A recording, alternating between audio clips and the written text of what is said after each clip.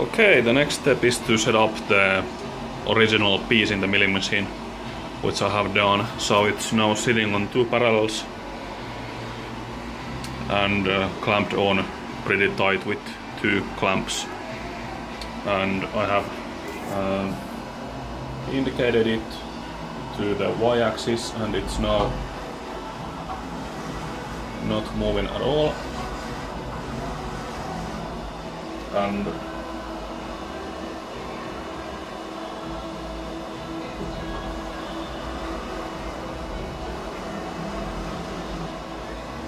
if some of you doesn't know, this is a millimeter indicator and it's showing 1/100 of a millimeter increments, and 1/100 of a millimeter is 4/10,000 of an inch. So each of these lines is less than half of the line in a standard 1,000 inch indicator. So it's pretty well straight within the y-axis now. And the next thing is to center the spindle of the machine to this hole right here. Okay. The indication is done, and it's now within 1/2 of a millimeter, which is like 2/10 of an inch. So now it's time to feed it in the control, so it knows where the part is.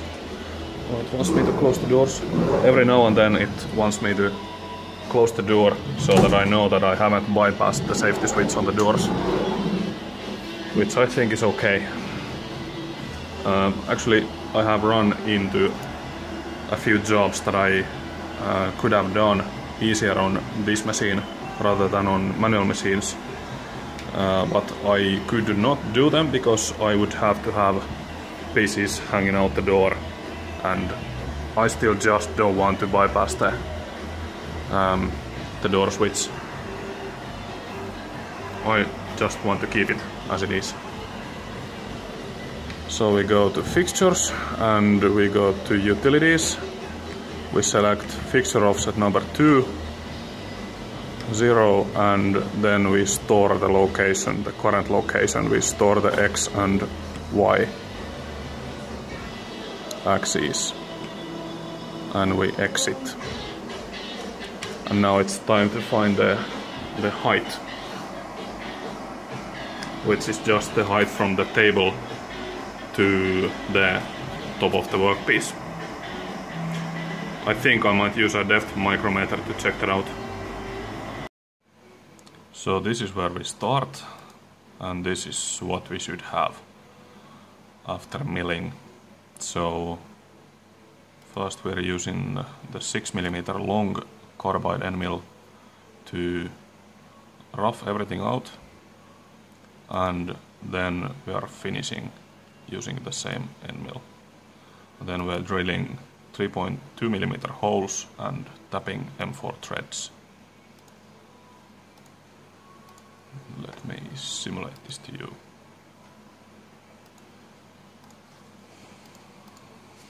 So this is the stock. A little bit speed.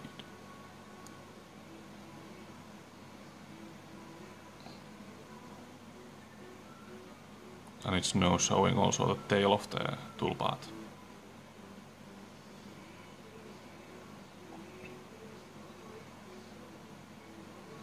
Finishing,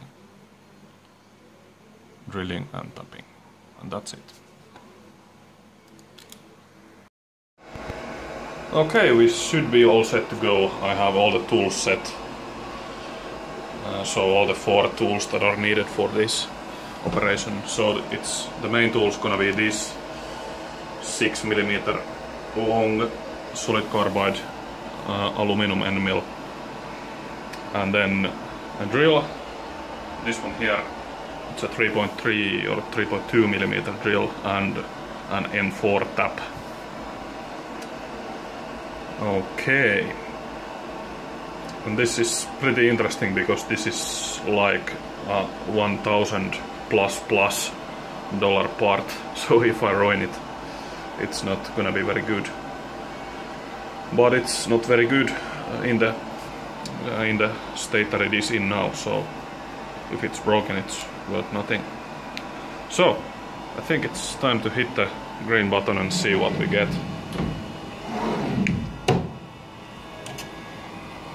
Again, rapids and feeds as low as they go. And here we go.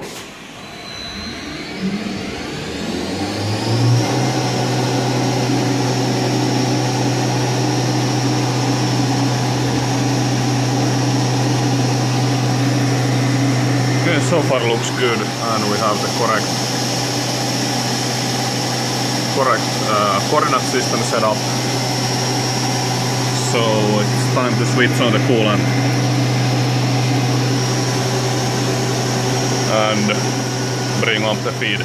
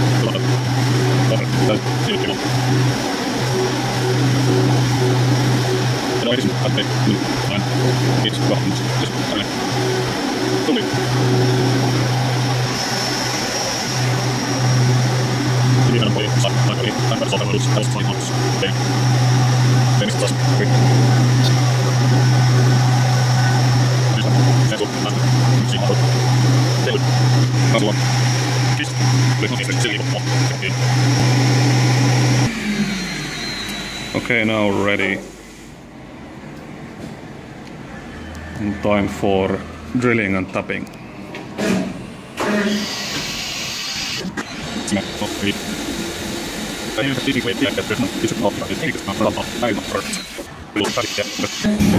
Okay, now the tapping and the tap is set up on the other drill chuck.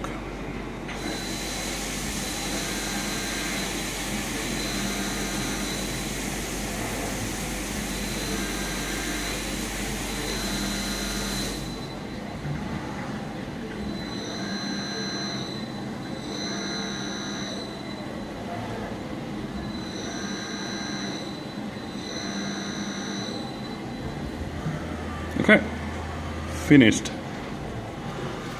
Whew. Let's open the doors and see what we get.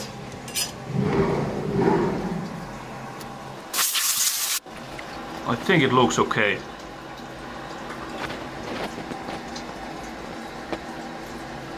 I think it looks just fine.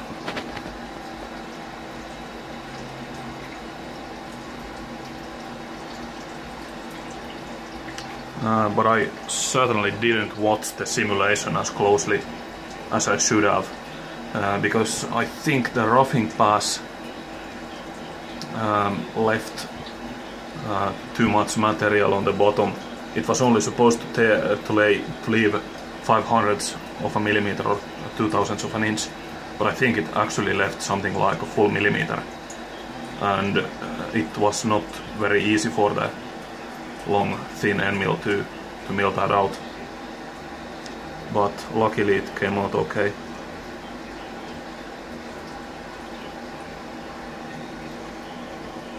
And the wall finish and also the floor finish look pretty beautiful.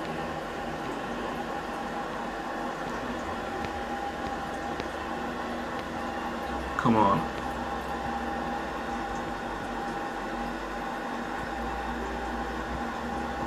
No complaints here.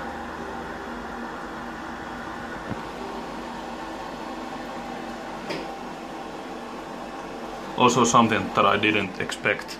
I knew there were two holes in here and one of them popped through here, but they're just holding on to something.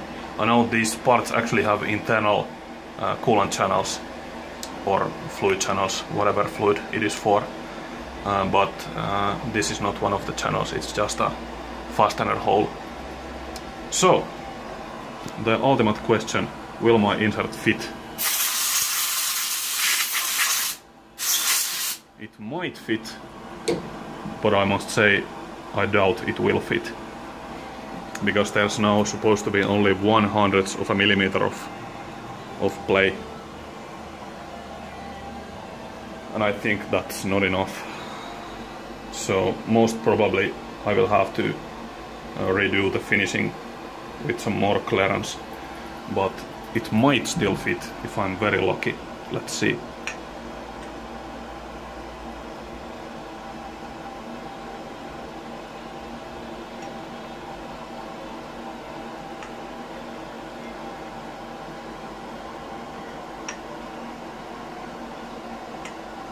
No, it's not feeling like it's going. Also, I haven't done any deburring yet, so maybe that's also something that I should do first. And also let me take some measurements. Okay, let's get back to you. Okay, it will go in backwards, one edge at a time. So it goes in this way, and also it's really tight, and also it goes in this way, but then the other side is not going in, even though it's extremely close, but it's not going in. So I know if I gave it a little bit of heat it would just slide in, but I don't think I want to do that, especially now, because I'm planning to finish it with the same setup. So when I have the piece, the insert in this piece, I want to keep this very same setup, just screw and glue it on here, and then finish mill the bore and also finish the slot here. So I don't want to pull it out, because I want this to be as accurate as ever possible. So I rewrote the finishing program, and I'm now gonna run it, and it's gonna finish slower by feed, and also take 0.5 of a millimeter more per side. So should be, I think it will go after the finishing. So I'm not gonna show that to you because it's the same as before. Okay.